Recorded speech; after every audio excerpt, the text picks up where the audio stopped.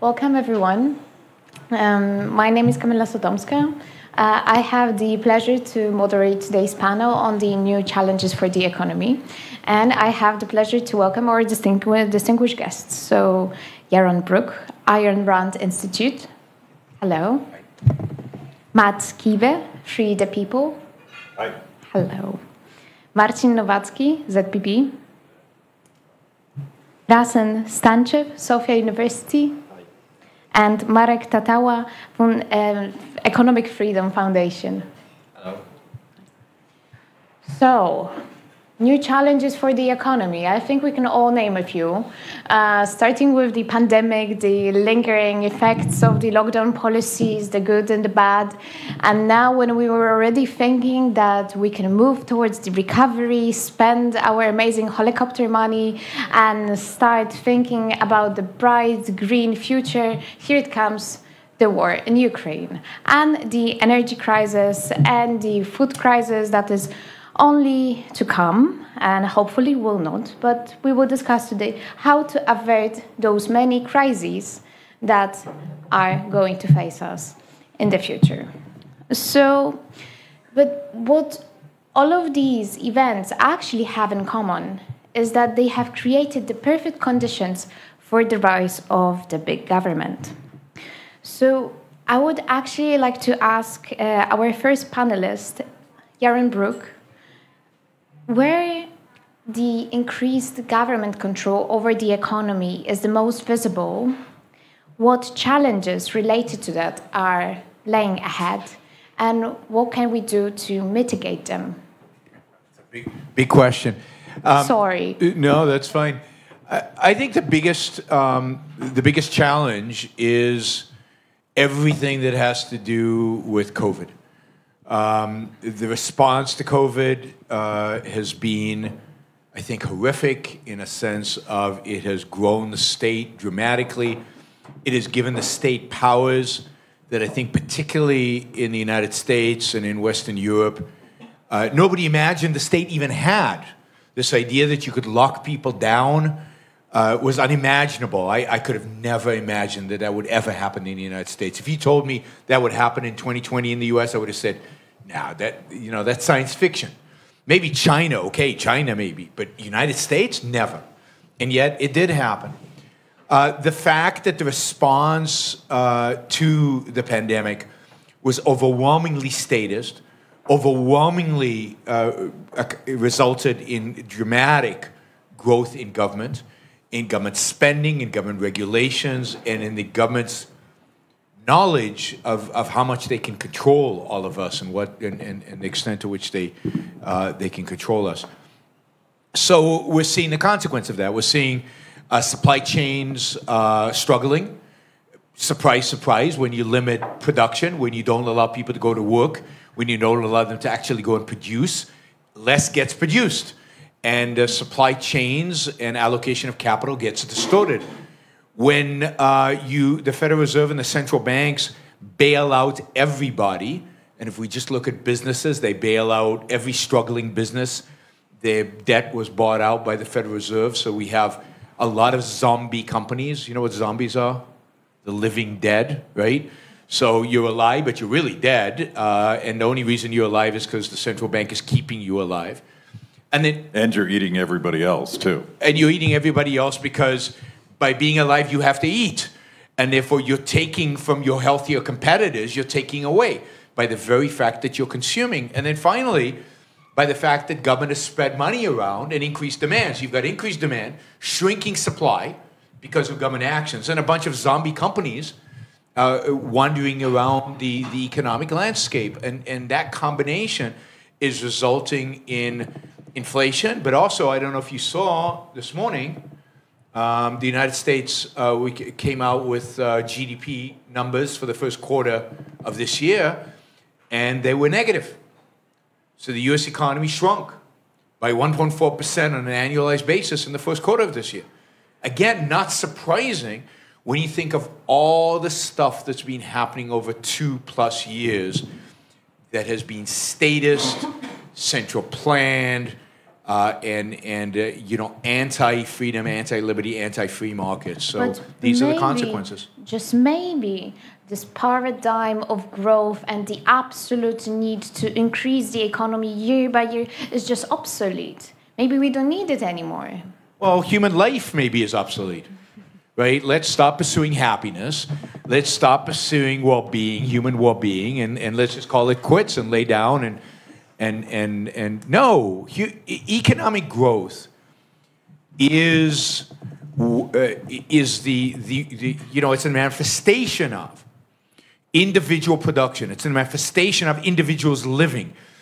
There is no such thing as stagnation. You either move forward or you move backwards. Moving backwards is moving towards death, destruction, annihilation. Moving forward is production, creation, trade, value for value, win-win relationship. And if you're not moving forward, you're moving backwards. So no, there is no other paradigm in economics other than growth. And the only question is, how do you establish growth, and how do you make growth fair, in the sense that you don't want artificial economic growth like China, where you just pump money into the system and build apartments that nobody will live in. You want growth that is a consequence of real production. You want growth that is a result of actual increased human well-being. We will get to the question of sustainability and how sustainable the idea of sustainability is itself. But now I would like to delve a little bit more into the question of the control that was beautifully pointed out. So I think a point that was made very clear by Yarona is that the pandemic has increased the government's awareness of how much can they control. But now we're living in the age of perma-crisis, so we're smoothly moving from one crisis to another. And actually, I wonder if the governments, if authorities, they have an interest in actually saying, stop, just saying that, okay, guys, we're actually fine. And I have doubts. But nevertheless, the question is, so how do we navigate in this new environment? How do we preserve the space for the free market in a world that seems to be a one big danger that we need to be rescued from? So here I would like to ask Matt Kiebe. So it's incredibly frustrating, and Yarona and I and our colleagues have been traveling around Europe the last 3 or 4 days talking about the solution to all of these problems. And in one sense, it's like incredibly simple. We need governments to show a little bit of humility and get out of the way. COVID, very complex problem, radical uncertainty about the future, and the arrogance of bureaucrats, either in our case in Washington, D.C., but anywhere around the world, the arrogance that central planners thought that they could come up with a one-size-fits-all plan, impose it with incredible amounts of violence from the top down, and in the process making everything worse. This is what they do. And we had a war on COVID that utterly failed to win. Now we have a war in Ukraine, but government's always at war. And they're at war with people being free to figure stuff out. And the challenge for us is not only to demand the freedom to figure stuff out for ourselves, but to figure out a compelling way to tell that story so that people who are frustrated, people who are feeling the pain of new inflation, feeling the pain of 2 years of lockdowns, maybe they weren't allowed to work, maybe their jobs don't exist anymore. All of these things are real pain and people are frustrated. Is that an opportunity? Or is that something that we just have to live with? I will tell you that these bureaucrats who won't get out of the way, and I'm going to pick on the European Commission for a second, hopefully that's appropriate, but a top-level bureaucrat from the European Commission was quoted this week saying, quote, "We have profited from fossil fuels and it created enormous wealth at the expense of planet Earth. and as we realize right now, at the expense of geopolitical imbalances with our dependency on Russia. We both need to be repaired. In order to repair them, we need to pay more for energy and also for food. The two basic needs of life, food and energy, we have paid way too little for in the past 40 years. So the answer from bureaucrats who have helped create this situation is you need to suffer. And the fact that you haven't suffered enough is a sin against Mother Earth, I guess, but maybe a sin against the high priests at the European Union. We're fighting against people who have no respect for human life and human dignity and the freedom to figure stuff out and all the things we're going to talk about today. Thank you. The point about suffering, it makes me feel, well, very, very well put. And I would never think that this kind of ideal of suffering that's so present with the Catholic Church is going to come from the European Commission. Well, no. The new church. No, I mean, all the European Commission has done, all secular Western Europe or secular Europe has done is secularized Catholicism. Certainly the aspect of guilt and sacrifice, they have secularized effectively and are using that. So people might not think of themselves as Christian, but they are. So we will come back to the question of frustration and how to deal with it and how to actually empower people again.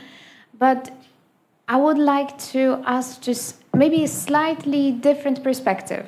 So I agree with you all, but I wonder how it is that it's not the free market politicians or free market economists that currently have the ear of the regulators. So in principle, why are you in opposition if you're right and not them? And now maybe the point that will make it a little bit more visible is the current situation with war. So I think everyone here will agree, despite our love and appreciation for free market and liberalism, that since the outbreak of the war in Ukraine, some bold government movements were needed and welcomed. So where do we draw the line? Where do we want it? Where do we not want it? And how do we decide where a government action is needed? Can I answer? Yeah. Yeah. I mean, look, wars are issues of government. So the role of government, I think the only role of government, but certainly the primary role of government, is to defend their citizens. To defend their citizens from people who would violate their rights, who would kill, murder, rape, pillage their villages. So the role of governments in a war is to defend their citizenship. But other than that, nothing changes in a war. So it is not true that suddenly when you have a war, you have to centrally plan your economy.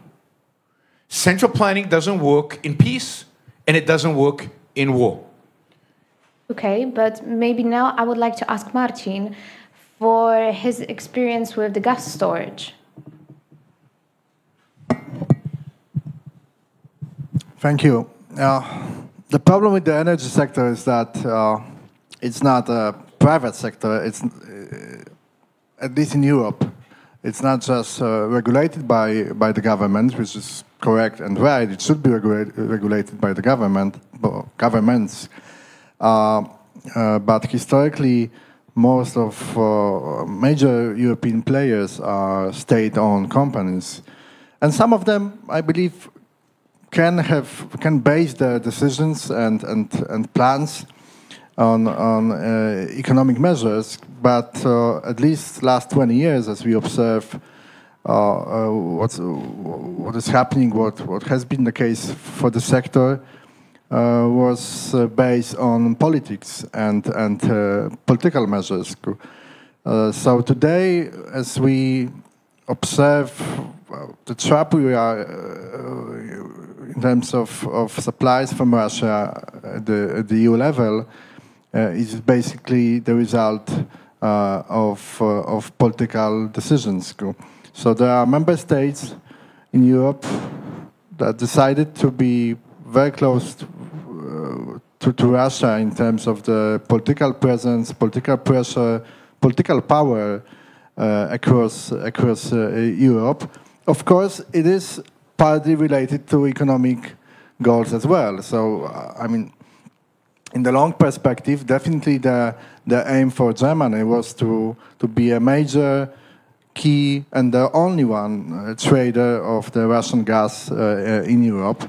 And I understand, like, from the kind of subjective point of view, I understand that willingness to be that offensive and to kind of proceed with that plan.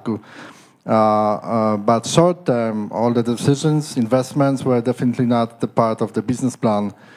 It was basically, in a way, sponsored by two countries to get political influence. And we ended up with the situation.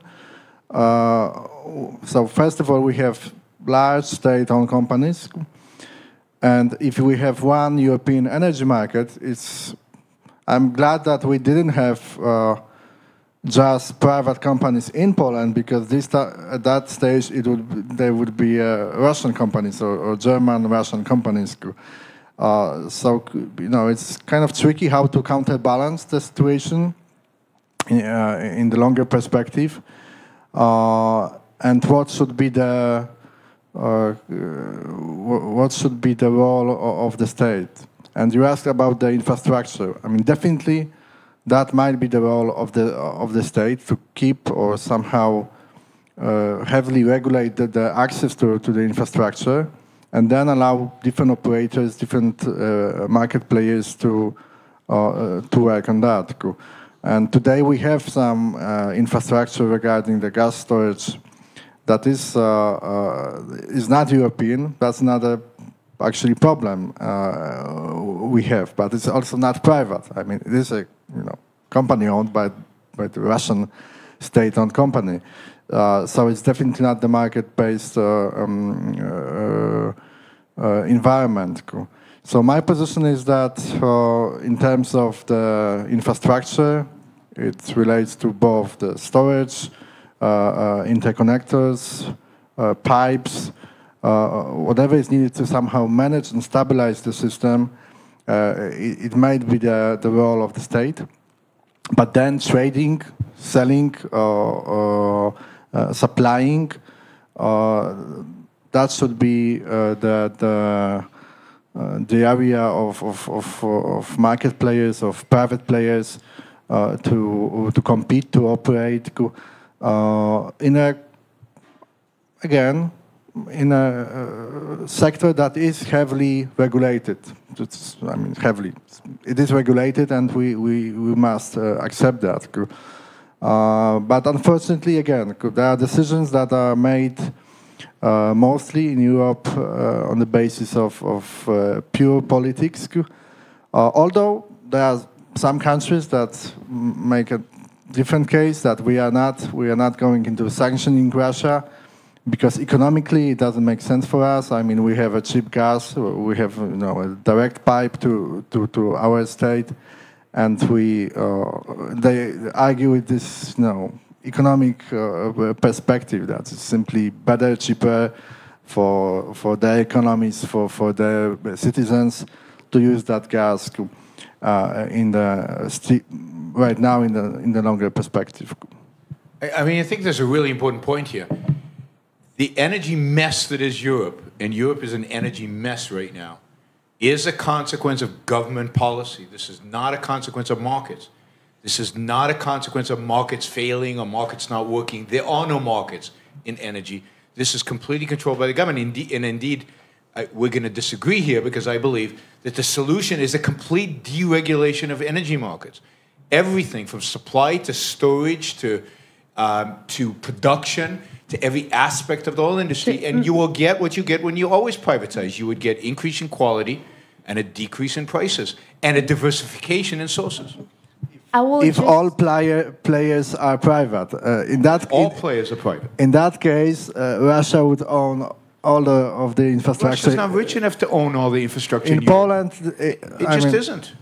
Okay, so maybe I would just add Chinese, a side maybe. note for our audience who might not be familiar with what has happened exactly with gas storages that were supposedly private. So we've had a situation for the last 2 years in particular where gas storages in Germany, Austria and the Netherlands, which together compose 75% of European gas storage capacity, were nearly empty, effectively pumping up the price for gas in winter and contributing to the energy crisis. And of course, these were private gas storage facilities that were owned by a private Gazprom company. But now, Mr. Klassen, right? Thank you. I wanted to make a similar point to Yaron's. So a couple of years ago, I had to compare the costs of energy infrastructure in Europe with the cost of energy infrastructure of the United States. And in Europe, it's 35% more expensive than in the United States. And another thing which is very important for the recent years and is connected to the war in Ukraine is the so-called Green Deal. The Green Deal, and Federico remembers, last year we made this point, at the Free Market Roadshow.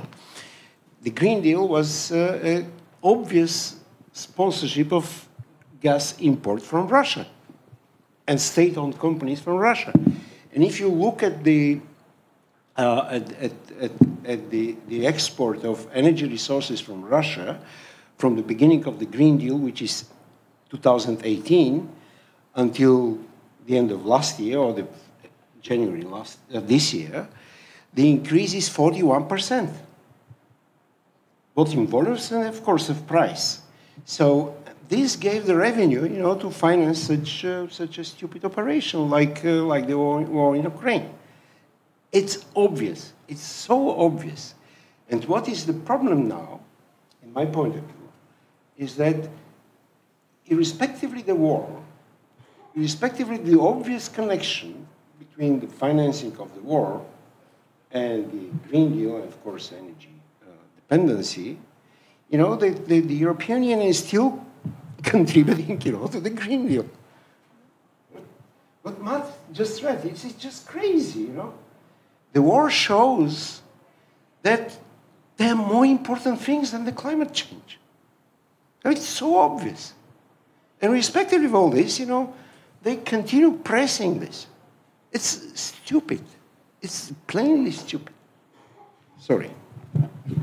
Is it stupid or cynical? Because I don't think it's that number of member states, governments, their experts don't know this. I think it's just a cynical game, and they really, they're proceeding with the kind of master plan and narrative.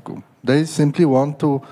Now in Brussels, you can hear strong voices and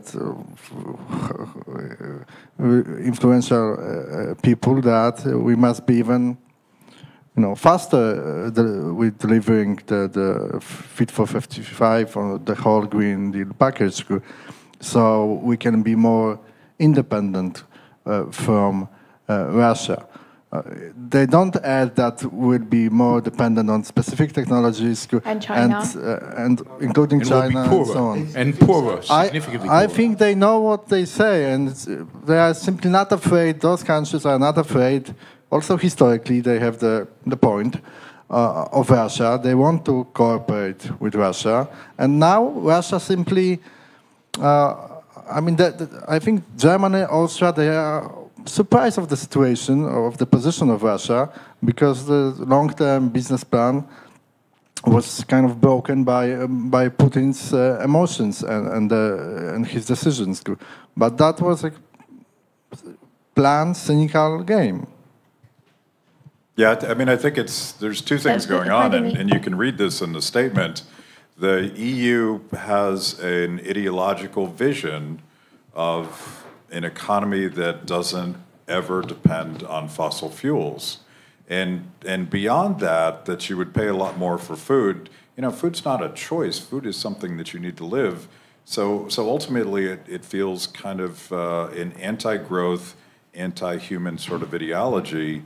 But, you know, practically speaking, we've been talking about this at other aspects of the roadshow, the number one cheerleader and scaremonger against fracking in Germany and other countries in Europe has been Vladimir Putin and Russian Today, spreading all, and Matt Ridley, the author of The Rational Optimist, has documented this. Putin has been out there telling you that you can't create alternatives to Russian gas. And that is certainly self-serving and cynical. But it's also suicidal for the rest of Europe to sort of, like, this isn't just about energy, this is about power. And not just the kind of power that turns on the lights. Who is going to control your future? Who is going to decide if your country survives if you unilaterally disarm and say, you know what, we're not going to let entrepreneurs figure out better ways to create energy, maybe greener ways to create energy. We're just going to step back and let really bad guys determine our future for us. It's a shockingly horrible position. It is a shockingly horrible position. However, for some reason, currently, most of the general public believes it is the safe way. So the free market proponents these are the bad guys. I'm sorry, guys, but you're the villains. Like, sitting here, those are the bad guys. You're the bloodthirsty capitalists who have destroyed the world. So I'm sorry if I'm doing a bad job as a moderator. Audience, please, you're most welcome to ask the questions. I'm looking out for some Fridays for Futures activists here, and if not, then I'm gonna do this job. So we have killed, and your generations have killed the planet Earth, and those are the young people that are going to suffer and die inevitably in a terrible, terrible way. So with all this and the loss of trust in liberalism, how do you do this? How do you now get from this? And if I may, I would like to address this question to Marek, who still didn't get a chance to speak yet. First of all, thank you for invitation, and just one comment about the war topic, because when the war started, and it was the same with the pandemic, I heard many speeches from politicians saying, now there is a reason to increase taxation. Yeah. And then I was making little comments to their tweets, but you also have like 40% of GDP spent on other stuff than tanks, aircrafts, and so on. Maybe you can just shift these expenditures to spend on security more and less on inefficient welfare state. So there is money. It's not true that there is no money for security. There is a lot of money for security, and security should be priority number one. And I think we see now for the government's safety of private property, of our lives, and we should remind politicians that the money exists. The money of taxpayers exists in the budget, and they can shift categories in the budget and not demand more taxes. And speaking about losing liberalism, I am not so sure. I mean, you see a lot of, statist ideas around, but I think it's that we are losing the communication battle, because there are many success stories of liberalism, both during the pandemics and also now during the refugee crisis. I heard Mikołaj Pisarski saying that, speaking about refugees coming to Poland, and it was success of private initiative. It was not like centrally planned government program that, you cross border and then you are guided, oh, you go to Warsaw, you go to Krakow, you go to Gdańsk. It was spontaneous initiative of thousands of Polish people. They were using their money, their cars. Then local governments became involved, but it was still decentralized system, and it worked well. You don't see thousands of refugees, lying in the streets or big squares of Poland. They are somewhere in Polish people's houses. And it was the same with providing food, resources, a lot of spontaneous activities of people. So this should be presented as a success story of liberal ideas. The same with pandemic. We had many press conferences of politicians in front of, big aircrafts, including the one that was destroyed in Ukraine, full of masks, and they were bravely saying, oh, we ordered 1,000 masks or some other machines. But then, at the same time, you had alcohol-producing companies switching their production lines into sanitizers and other stuff. You had thousands of people in Poland, for example, sewing masks at home. Not only, first idea was to help people, but the second idea, oh, you can sell a mask for 10 zlotych. There is also opportunity to earn some money here, and it's great. And I think the problem is that in the media, we're mostly watching this, press conferences of politicians, and we still don't have something like a website with, 1,000 the best private initiatives to fight COVID during the pandemic. And I think we should just do more in terms of communication. Free the People does a great job, but I think Liberty Movement should, in general, invest maybe a bit less, also shift our priorities, a bit less into policy ideas, because we already have shelves full of ideas, but more in communication. I mean, I think the important point here is liberalism hasn't lost, free markets haven't lost. Every time they're attempted, every time they're allowed to function, they're a massive, unbelievable success.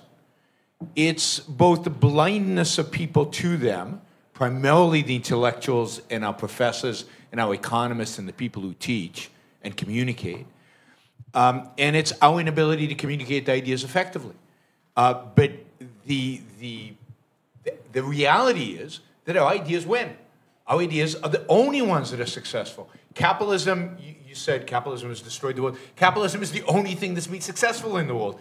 It's the only thing that's brought people out of poverty. It's the only thing that has produced the kind of society we live in. We just have not told the story well enough.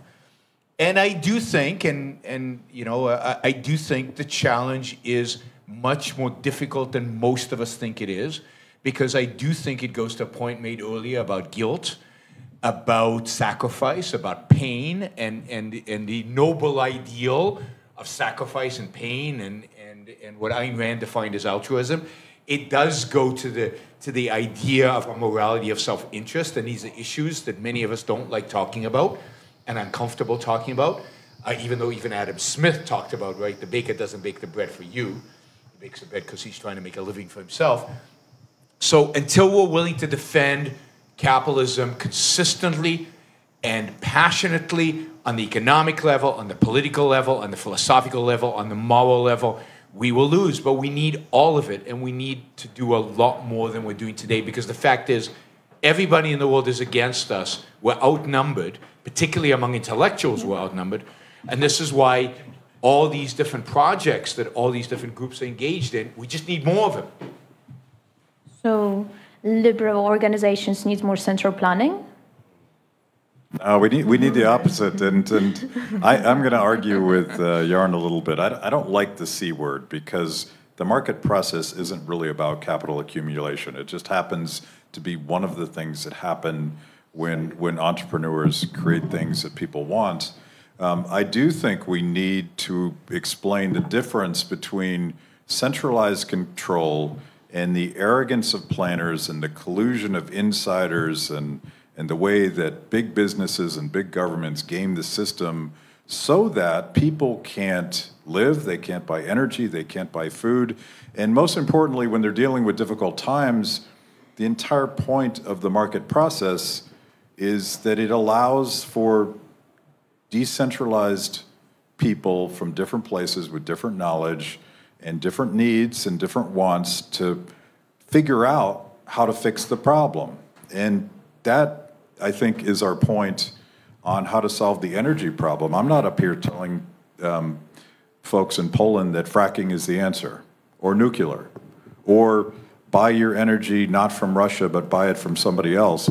I'm telling you that you need a radical system of decentralization that gets the insiders out of the way so that smart people and normal people and people that need to put fuel in their cars can be free to figure that problem out. So to me, it's a process of convincing people that their overlords have failed them, and that there's a little bit of responsibility when they look in the mirror to say, you know what, we need to get together and we need to figure this out. Otherwise, we're screwed. Our families are screwed. I think maybe the main problem is that we're talking here about the ideas, about abstract things, and then people go on Twitter and then they see pandas and mating glaciers. And this talks to them on an emotional level. And they are never going to spend so much time if they see a sad panda on the internet as listening to you. Your ideas are amazing, but people need to want to listen to them. And it also brings a point, so this week I've been attending a European Economic Congress, and I have attended a panel about disinformation, which was exclusively dominated by the topic of Russia.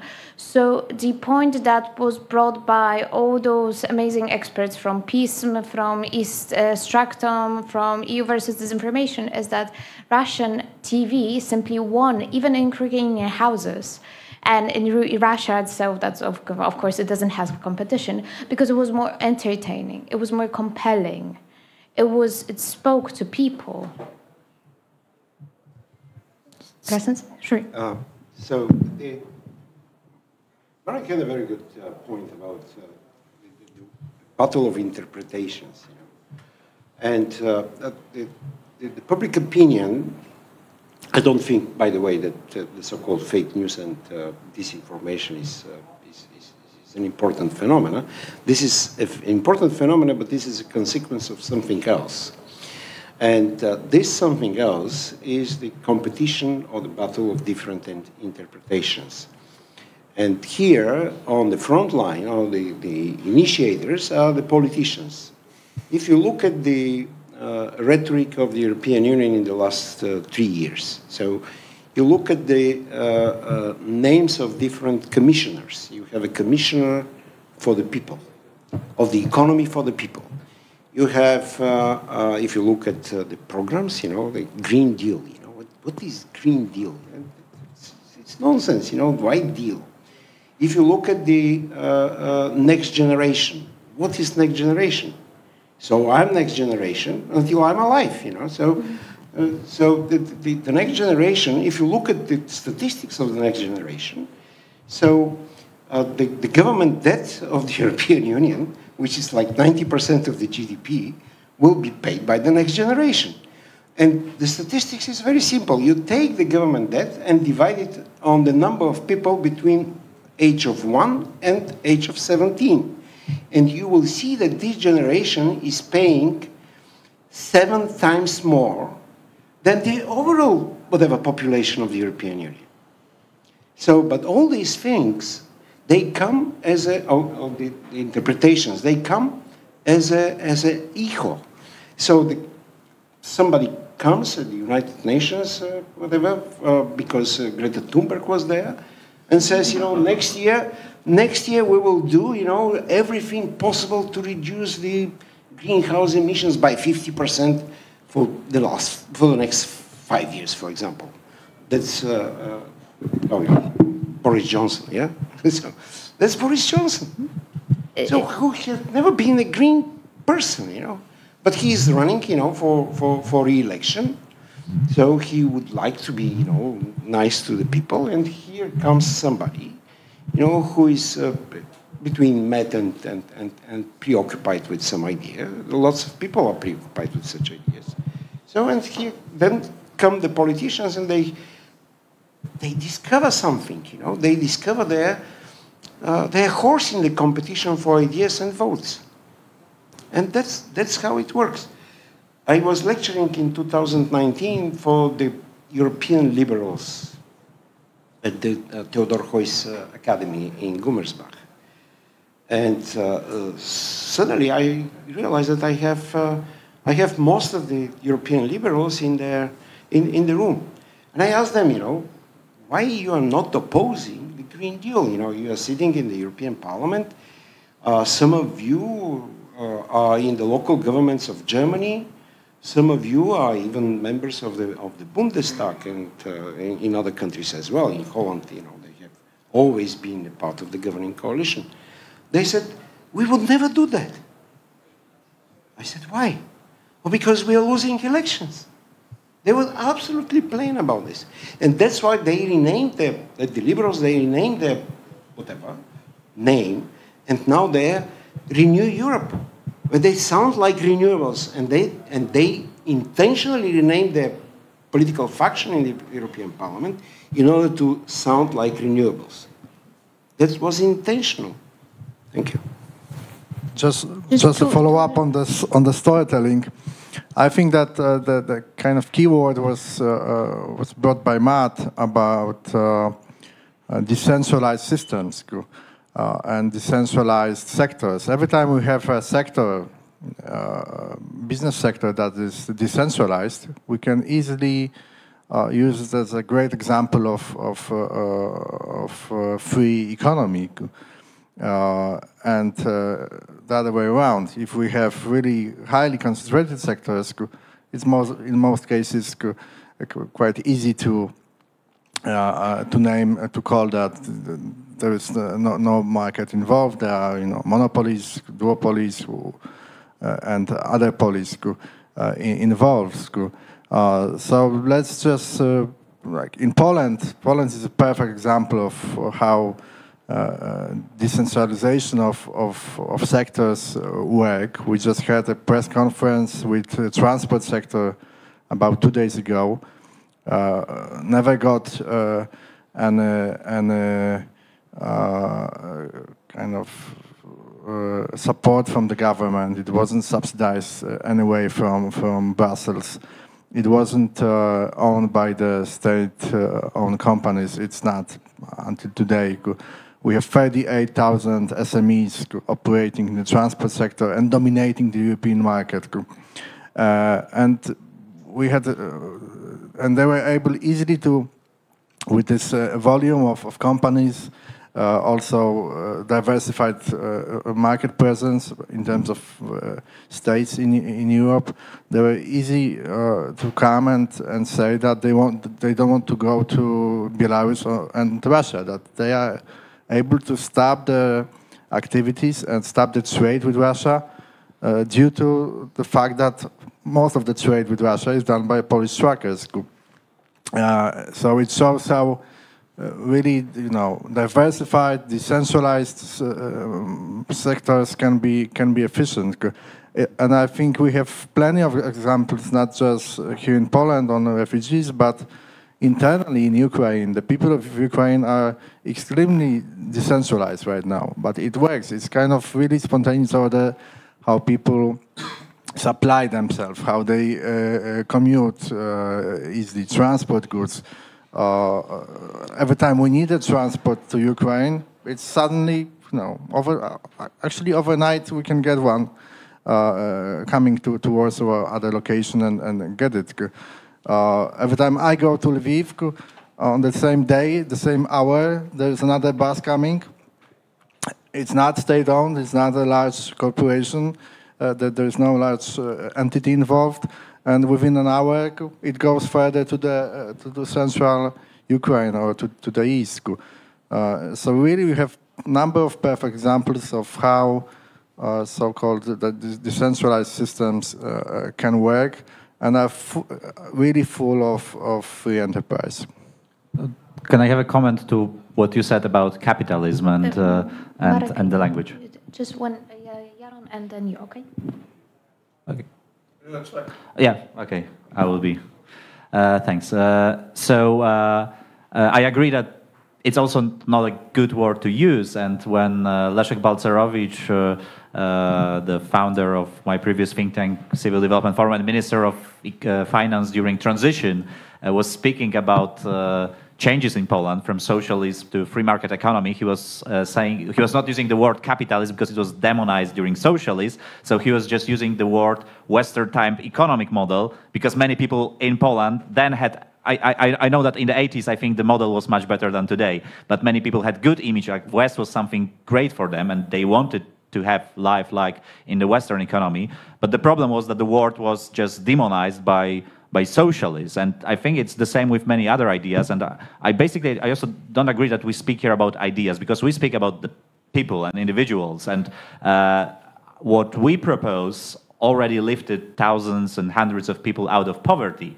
The other ideas like socialism killed thousands thousands of people all around the world. So this is and about the that would people. make an And also- amazing Twitter thread. Yes, and also about demonization. Like every time I speak about, very often I speak about the free market model, what we should achieve in Poland. What examples people give in opposition that, oh, your perfect model exists? They say Somalia as an example of perfect free market state, or they say about Congo colony of King Leopold. And this is like the only examples they can give. This is really stupid, but this is like what we have to fight with, like this kind of demonization of free market ideas, because they create some alternative vision of free market, and then they say, oh, this is your like perfect model. Fight with this, and unfortunately, this is like a lot of effort that we have to do is just to fight with the strawman ideas of the other side. So I'm going to disagree with you guys. I love the word capitalism. I think it's a fabulous word because it's not about capital and capital formation. It's about a particular system of government. It's about a particular social economic system that came into being in the late 18th century and early 19th century, and it works phenomenally well, has worked phenomenally well. And the idea that we should back away from it because the socialists who murder people, who destroy economies, who destroy industries, demonized it, is defeatist, and we shouldn't. We should fight for these words because they're important. And the fact is that nobody opposes capitalism because of the word capitalism. What they oppose is free markets. What they oppose is freedom. What they oppose is individual rights. What they oppose is the ability of individuals to be free and pursue their own lives. Look, I think that everything we've said, we don't need more examples. I'm sorry, we don't need more examples. There are millions of examples out there. We need to better communicate those examples. We need to tell better stories. We need to elaborate on those examples. But the examples are out there. They're examples that have existed for 200 years, the exact opposite of what the straw men that they create when they attack us. We have a million stories to show the beauty and success of markets, of capitalism throughout these periods. I mean, you talked about a food crisis. Here's the solution to the food crisis. You could do it like that. Lower tariffs to zero in Europe on food. Allow importation of food from anywhere in the world into Europe. And you will see food manufacturing in Africa ramp up dramatically to export food to Europe. You won't do it because you're protective of your farmers, because it's protectionism. It's the exact opposite of markets. But we know how to solve every one of these problems.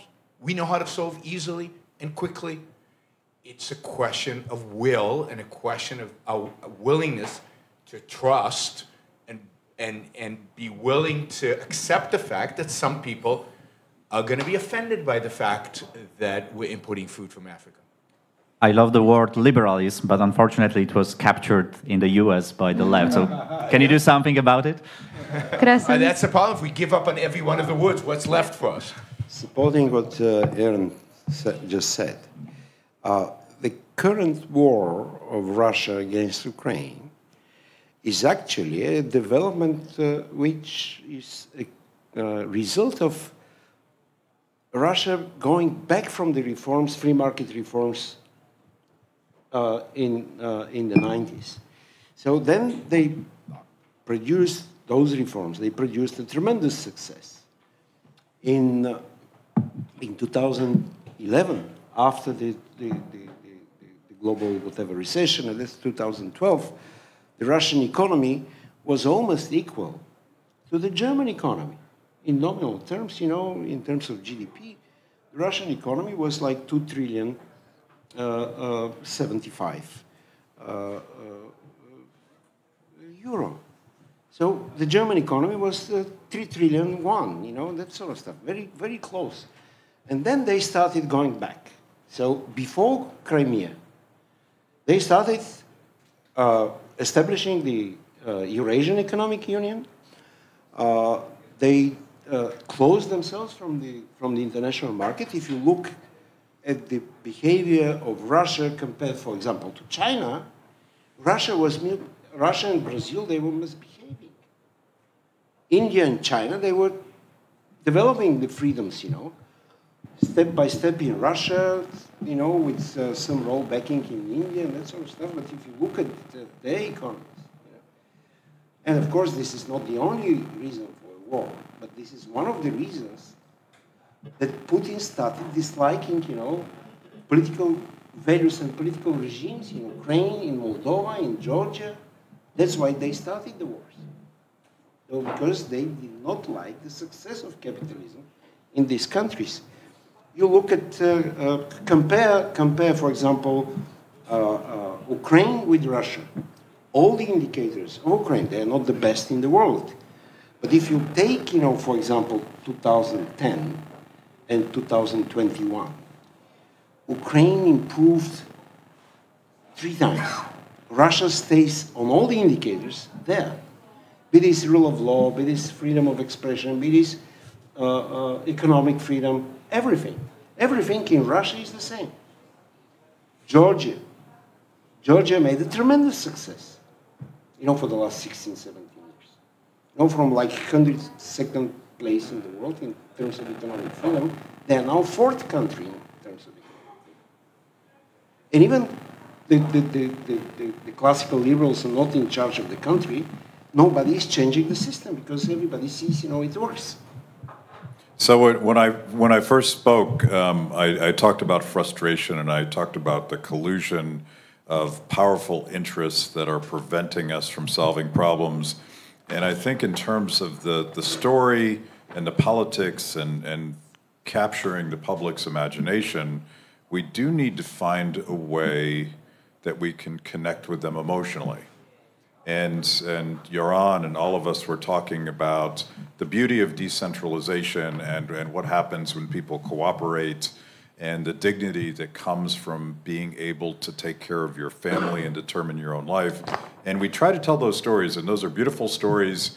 And sometimes we're frustrated because we can't connect with a broader audience that don't see that there's only one path to that beauty, and that's letting people be free and asking governments to have enough humility to leave us alone. But right now, we're in the midst of a crisis. And as my wife Terry pointed out yesterday, I didn't know this, but apparently it was Winston Churchill that first said, never let a crisis go to waste. The shit has hit the fan, people, and everything is messed up, and governments have failed us with lockdowns, with energy policy, with limits on economic activity. They've created Putin's strength by limiting competition and our ability to create alternatives to energy. We should be pissed off. And in a crisis, when everything is bad, maybe after we've tried everything else, we might just try freedom. We might just demand that our political leaders and faceless bureaucrats in the EU and everybody that thinks they know better for us, we might just demand that they should back off and let us do this. So it's the story, the message, the emotionally compelling way to connect with people is both there's beauty in being free, and magical things happen when people cooperate. But there's also that rage against the machine. F those guys, leave us alone, we gotta fix this, you screwed it up. I think it's a beautiful conclusion to our debate. I wouldn't have summed it up better myself, definitely. So thank you very much. Thank you, everyone. Thank you. Thank you.